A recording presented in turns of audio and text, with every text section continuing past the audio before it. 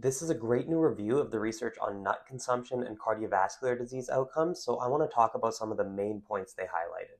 First, the prospective cohort studies found that nut consumption was associated with a lower risk of cardiovascular disease incidence and mortality, coronary heart disease incidence and mortality, stroke mortality, atrial fibrillation, and a 19% lower risk of total mortality without any statistically significant increase in risk of any of the outcomes.